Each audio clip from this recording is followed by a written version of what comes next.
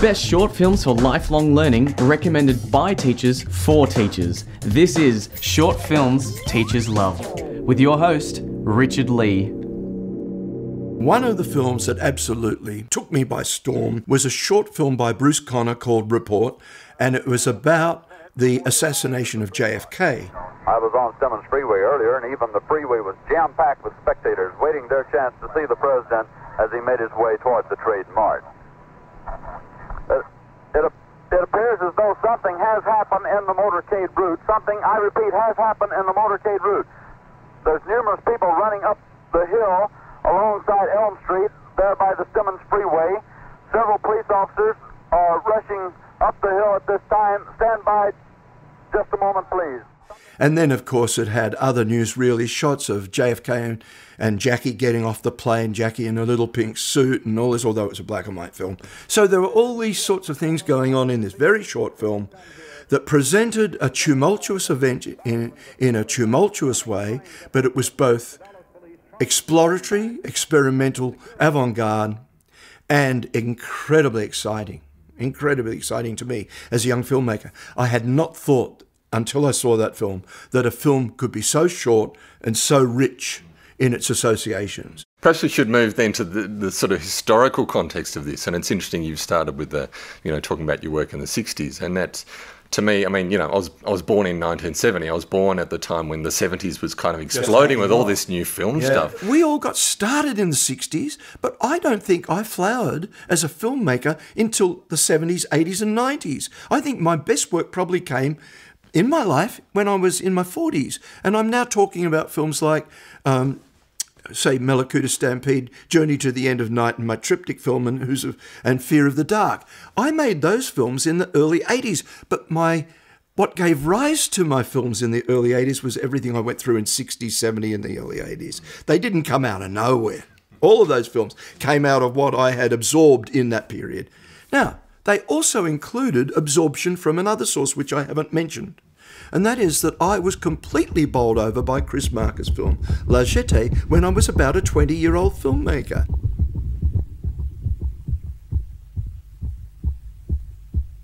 On the 10th day, images begin to ooze like confessions. A peacetime morning.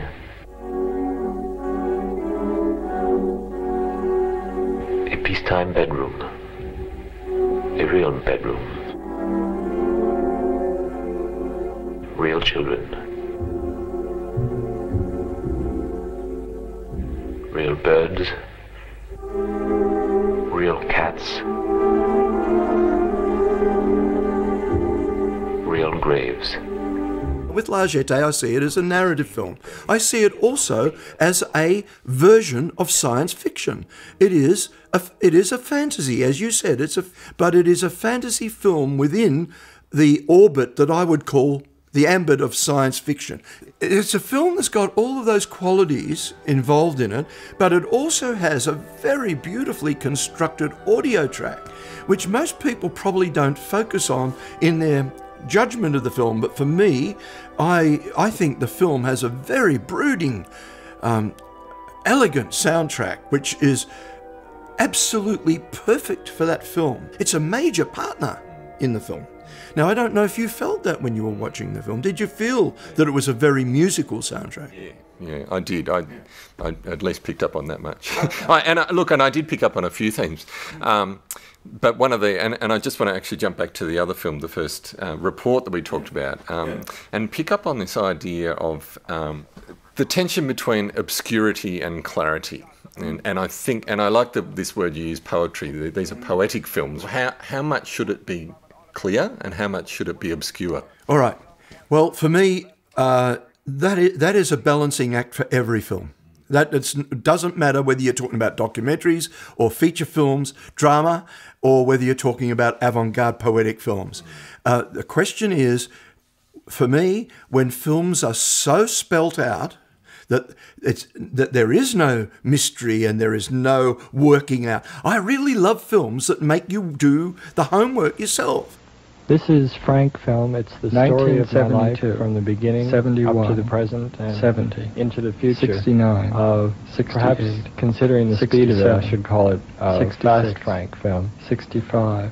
Basically 64, what it is that I've been saving images 62, for the past 5 or 6 years. All the things 60, that appeal to me 59, because I like them, 58, and sometimes I like them just because they look nice, and other times 55, I like them because 54, they mean something special 53, to me.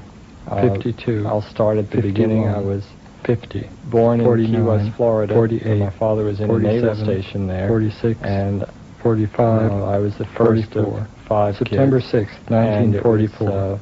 Me.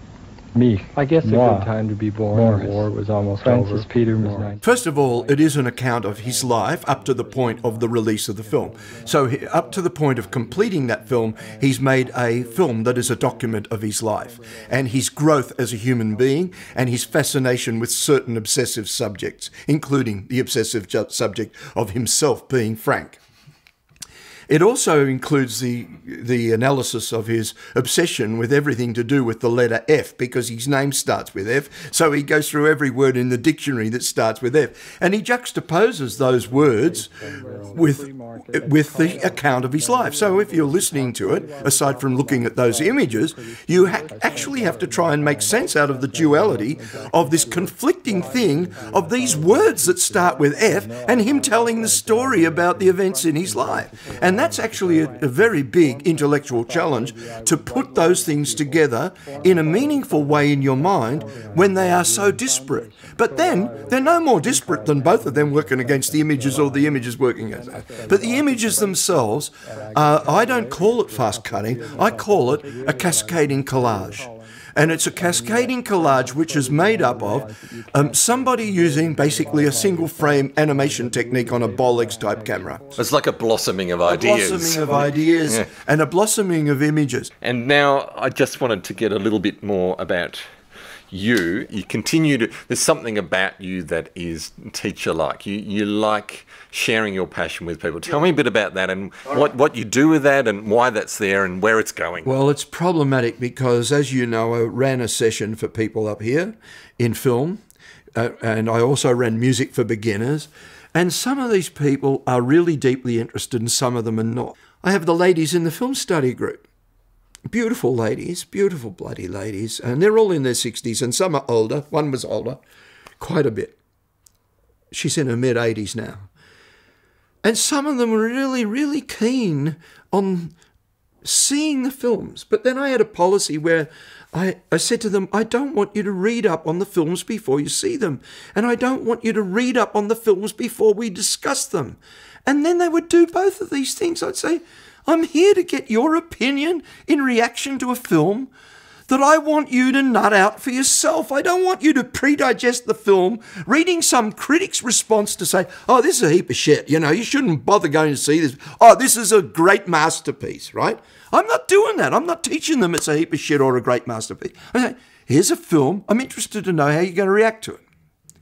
Then, if they have difficulties reacting to it, we talk it through. We get each person's opinions of how they reacted to it. Then I say, well, you might be surprised to know that some critics think this is the best film that was ever made and some think it's the worst, right? Now go and read them. But I don't want you to have started before you watched the film seeing that they were saying these things about it. Yeah, okay.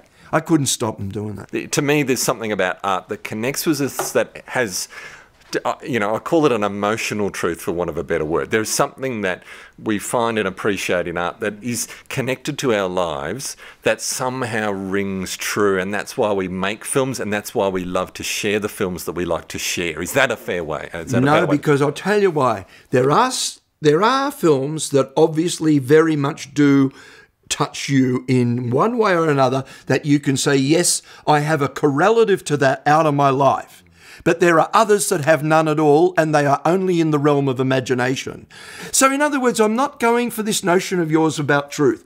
But if I look at a film like Fellini's La Strada, I know, yeah, there is a truth in this film. There is a veracity in this film, and in